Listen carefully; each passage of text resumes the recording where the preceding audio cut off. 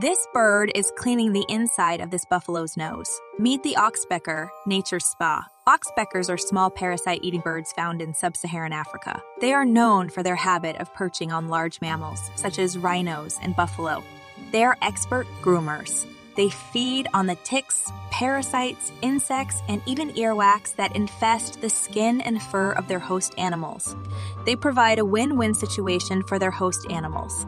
As a prime example of mutualism where both parties benefit from the interaction, they don't just groom. They also act as watchdogs. Their sharp calls alert host animals to the presence of potential threats, but they have a dark side that damages the hosts if they have a dark side that damages the hosts if they have a wound.